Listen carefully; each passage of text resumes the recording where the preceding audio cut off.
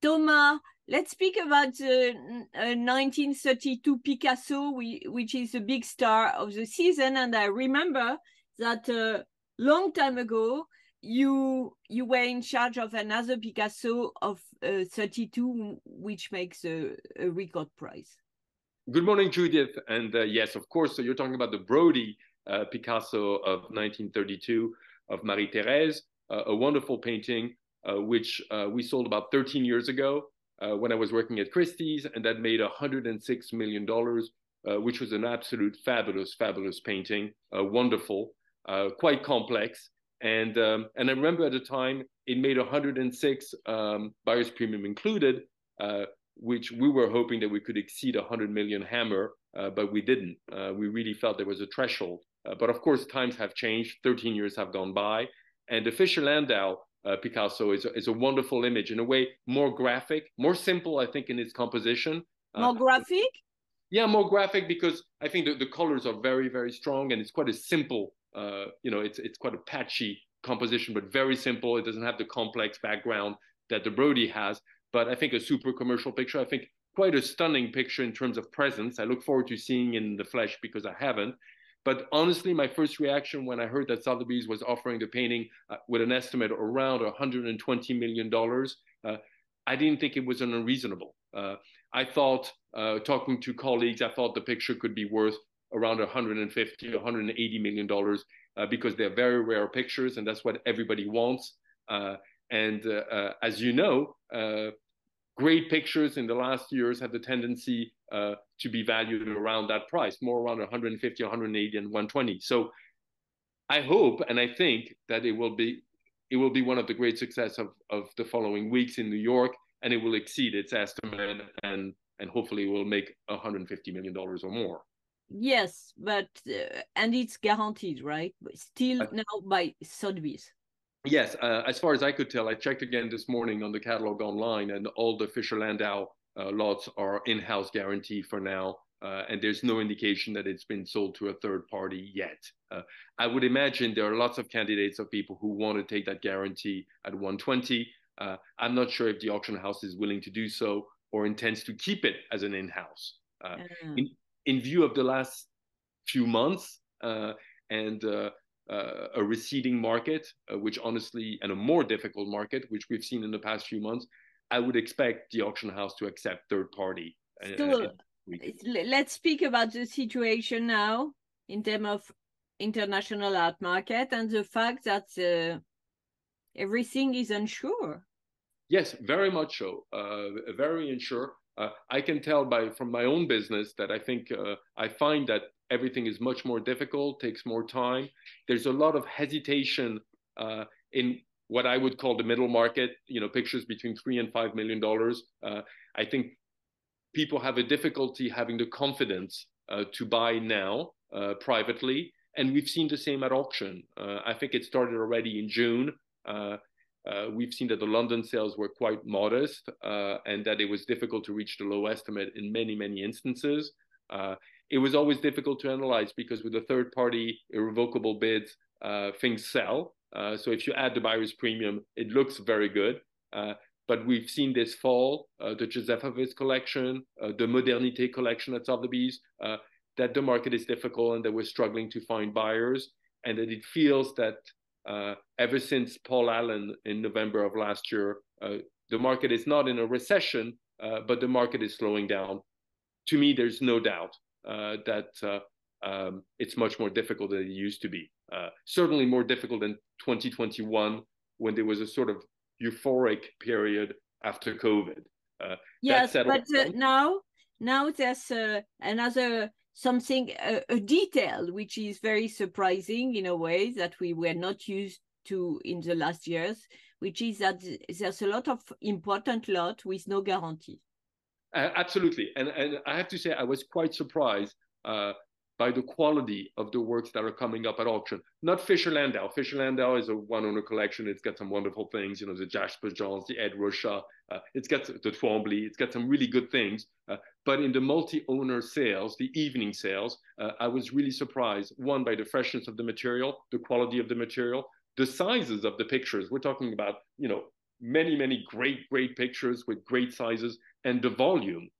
I calculate that about over 160 lots are being offered in excess of $1 million, and perhaps more importantly, almost 30 lots are offered above $10 million, and sometimes well above, in the 20s, in the 30s. And that's a lot of pictures to manage. It's a lot of pictures to sell, and it's a bit contrary to how would you say, to the difficult results we've had in the past month. I'm surprised that so much material is coming to the market this season, but it's good things. Is it good? It's a bit dangerous. So there's a lot of lots with no guarantee. Can you give some example of? Yes, of course. I'll start with Sotheby's. Sotheby's has a Japanese consignment that includes a popular series from Monet that's unguaranteed, and that carries an estimate of $30 to $40 million, which feels about right, but it's unguaranteed. It also has a wonderful Chagall from 1924, Au-dessus de la ville, estimated 12 to 18, unguaranteed. It also has the Balthus from the Chicago Art Institute that's being deaccessioned with an estimate also of 12 to 18, but unguaranteed. And this is a picture that's 160. Balthus is difficult. I mean, I love Balthus work. Very difficult, very narrow market, and maybe one of these artists that is difficult to sell today because of the subject matter and the sensitivity of the subject matter. But there's also Picasso's, Giacometti's. What about Christie's? At Christie's, they have the Cézanne still life, an amazing still life, but that's quite small in size. It's 35 by 45 centimeters. That carries an estimate of $35 to $45 million, and that's unguaranteed. It comes from a German museum that's deaccessioning it. What else do they have that's unguaranteed? They have a lovely Signac, an Opus Signac, which are quite rare, carrying an estimate of $15 to $20 million, unguaranteed. And also a large Picasso, a black and white Picasso, monochrome Picasso from the 60s, which is in excess of $10 million and doesn't have a guarantee. Moreover, there are several lots that have been guaranteed by the auction house and are not yet backed by a third-party guarantee. So that too is going to be interesting to see that, whether in the next few weeks or not, in the next 10 days or not, these guarantees are going to be picked up by third party or not. It seems to me that auction houses find it more difficult than before to resell the guarantees to third party. So it's going to be an interesting exercise to see if all these lots are going to be pre-sold through irrevocable bids, or if they're going to be withdrawn. Or so most of the times they do that at the last moment. Not most of the time, but we've seen especially I think in the Paris sale, we've seen that quite a few lots were withdrawn just for lack of interest. And it's not a question of adjusting the reserve. No, I mean, the negotiation with a third-party guarantee. Yes. What about those? These, some of them are negotiated at the last minute, often. Of course. I believe even during the sale, at the very last minute, even 2 or 3 lots before. Yes, of course. Okay. Yeah. Third-party guarantees are, it's... So what are the risks now, if we want to summarize the situation? What are the risks? Well, the risk is that we officially show to the art market that we're really in a recession. That's the risk. And the risk is mostly financial for auction houses if they have to take losses on their guarantee in order to sell the works. And I think the risk is to underline the fact that we don't really know where the bottom of the market is. We know in theory what things are worth, but so many things have been backed up in the past by third-party guarantee that they sold, but with no underlying bids below it. So what are the numbers? What are the right numbers? And I think this is really a key season, because normally one would expect this season a smaller sale from Sotheby's and from Christie's and from Phillips, a very tight sale, very conservative sale with few lots, and on we go. And then you do okay. But this time around, we're not talking about small sales. We're talking about huge sales. Yes, there is no Paul Allen this season, but hell, there's some great works, fresh to the market, big size, decorative, well estimated or in line with the market. And there's no hiding. Basically, you can't. It could happen that there would be 70% sold, or even less? Yes. Yes, and I think, that would actually be useful for the market to know exactly where we stand.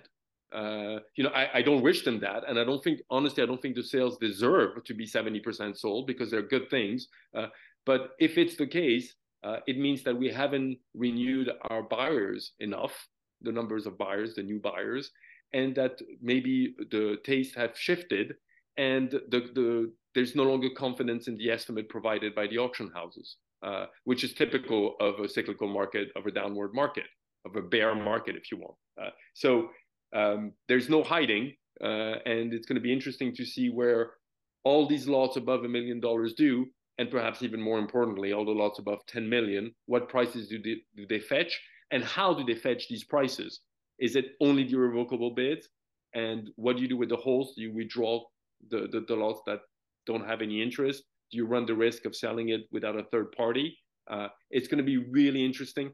And in a way, thank God we have these great sales, because it's Judgment Day. It's really the right season to be able to know where we stand and how natural, where the natural market is this season. Okay. Super interesting.